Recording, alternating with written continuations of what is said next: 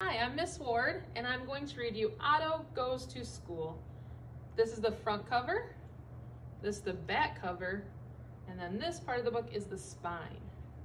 So Otto Goes to School, and the author and illustrator is Todd Parr. Wake up, Otto! It is the first day of school. He's so excited. Otto gets dressed. He's so excited that he puts his shirt on backward, and he wears 2 different socks. Oh, silly Otto. He has his favorite breakfast, cereal, juice, and a banana split. Yum, says Otto. Honk, honk. The bus is here. Otto gets on. He rides to school. Look, it says school bus. At school, Otto sees a red dog, a blue dog, a big dog, and a little dog. He even sees a polka-dotted cat. Otto is worried because he does not know anyone. Look, his face looks so sad. He's not sure what's going on. Then Otto sees his friends, Cool Kitty and Noodle Poodle. He feels better. He meets his new teacher, too.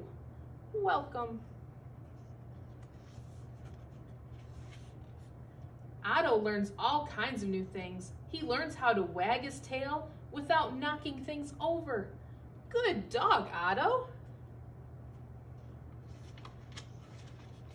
He learns that shoes are for wearing, not for eating. Good dog, Otto. He learns how to share his toys and play games. Good dog, Otto. He learns it's not okay to chase squirrels. Good dog, Otto. He learns to wait his turn for the bathroom. Good dog, Otto. Otto loves the first day of school. He's so good that he gets a special treat. Otto even gets a blue ribbon. So he looks like he had a bone and then his ribbon. On the way home, Otto rolls in a puddle. He gets mud all over the house. Oh no, Otto. Look at, he tracked it all the way. It's even on the doorknob. But Otto is not worried. He has a whole school year to learn more. Today's lesson, do not get mud in the house. Oh, Otto. The end.